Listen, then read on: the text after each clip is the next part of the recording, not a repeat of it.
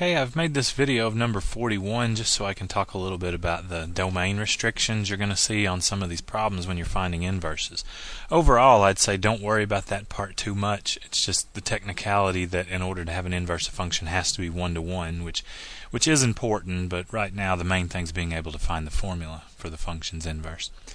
So on 41 we have the function f of x equals the square root of 2 plus 5x. Okay?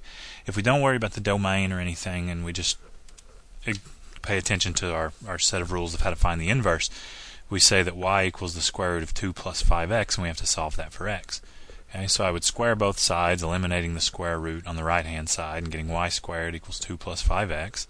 Then I would subtract 2 from both sides and then divide both sides by 5, and I wind up with y squared minus 2 all divided by 5 equals x.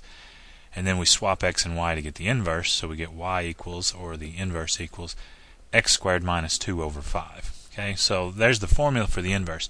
The only problem is that the original function square root is not defined everywhere because it's not defined for negative numbers, and its inverse here, x squared minus 2 divided by 5, is not one-to-one, so it doesn't have a complete inverse without restricting the domain. Okay, now one way to figure out how we would have to restrict the domain of the inverse would be just to look at the graph.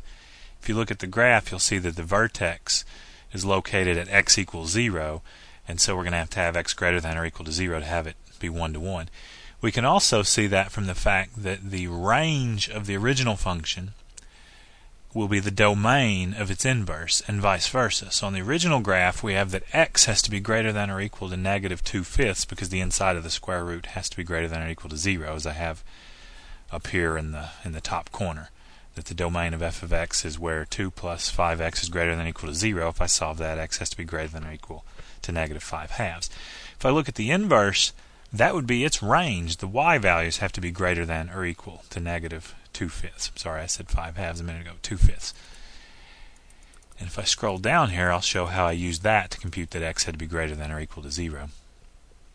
If the y values of the inverse have to be greater than or equal to negative 2/5, I can set that up and replace the y there with the formula. X squared minus 2 divided by 5 has to be greater than or equal to negative 2/5.